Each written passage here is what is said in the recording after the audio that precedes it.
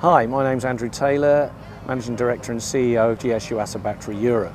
And I'm here today, as you can see, doing the groundbreaking ceremony for our new facility in Swindon for GS Yuasa Battery Sales UK's operation to make us future-proof for the next 10 to 15 years. This exciting project will be finished and completed probably by May next year, and will set the basis for a new and streamlined operation, an efficient operation to service all our customers across the UK and into some of the other export regions that we deal with.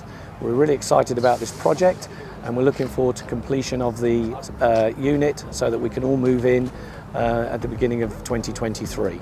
I'm James Hilton, the Managing Director of GS Yuasa Battery Sales UK, and today we're breaking ground on our new site in Dorcan, Swindon.